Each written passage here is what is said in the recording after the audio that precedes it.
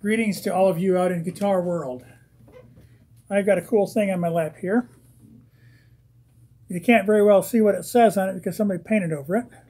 But at one time, it said the Stanford, S-T-A-N-F-O-R-D, like Stanford University. And you can see that it says Slim on the truss rod cover. It's got a flower pot inlay. In the back of the baghead, it's got a 5-pointed star there. If you look close, you can see that those tuners have little fleur-de-lis on them.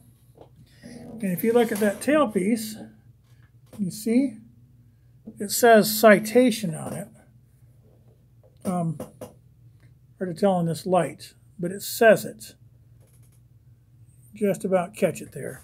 So this is a guitar that I think somebody tried to turn into a Citation, which is a famous, well, actually not famous, but it's in the right circles, very well-known Gibson jazz guitar.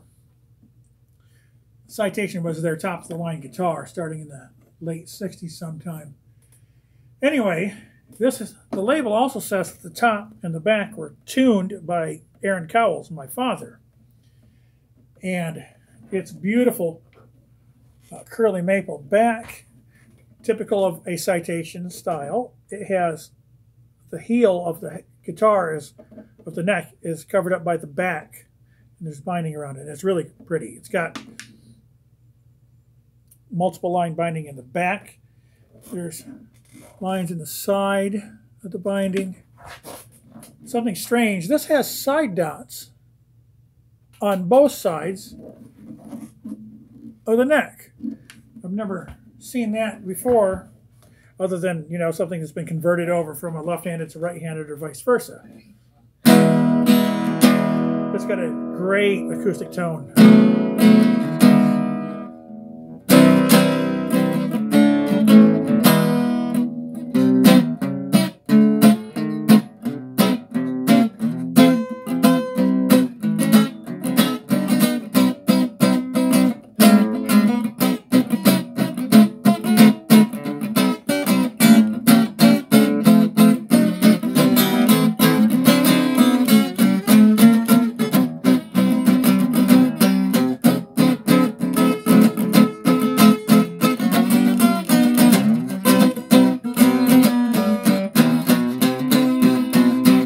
So yeah, it's a gorgeous guitar. It's a hand-wound Kent Armstrong pickup in it.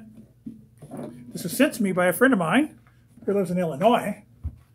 And it's back where it was born. I am unsure if this was made by my dad or if it's possible that just the top and the back were carved by my dad. It's hard to know at this late juncture because it's from 1989, and my dad died 6 years ago, so he can't very well answer questions. And, oh, the back of the peg head, there are two little holes right there where there was some sort of a little emblem or something on it.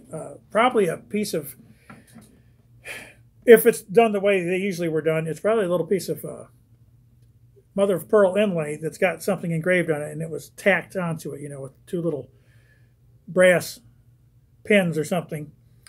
Anyway, this is a really cool guitar, and I wanted to make a video of it and let my friends see it and let everybody else see it. And maybe I'll make one later after I plug it in and check it out, but it plays really nice and it sounds great. And oh, it's just a really nice example of a handmade guitar. And so what I was saying before, what I think happened, somebody commissioned this through somebody that worked at Heritage probably, but I don't know if all the work other than the top was done at Heritage or what. I'm really not sure. And like I said, my dad won't be able to say anything anymore, and the guy that he probably did it through is gone too. So, hard to know.